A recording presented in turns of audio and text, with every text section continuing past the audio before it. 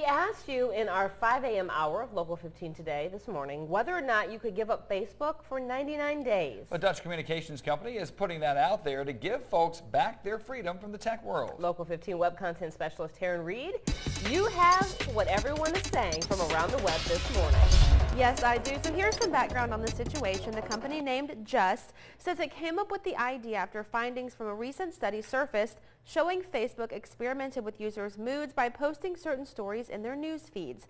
It's also a movement to show increasing concerns over the privacy issues we face every single day when we log onto the internet. It's called the 99 Days of Freedom Not-for-Profit campaign, and it examines the question, are you happier without Facebook? Users are asked to refrain from using Facebook for 99 consecutive days and report back at the 33, 66, and 99 day mark and take part in a happiness survey. So we asked you, could you give up Facebook for 99 days? Amanda says, I can quit Facebook anytime I want. And Stephanie adds, I gave it up for Lent this year. It wasn't hard. I miss getting local and national news updates, though, more than anything else. Christopher says, sure, but for how much?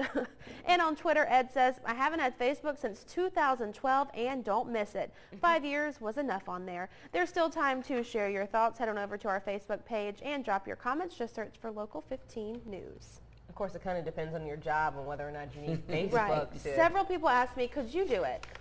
But I can't for my job, so. Well, and tell her about your job description. Because I'm a web content specialist, so pretty much everything you see that goes on Facebook and Twitter and on our website, me and a team of people help, but usually it's me.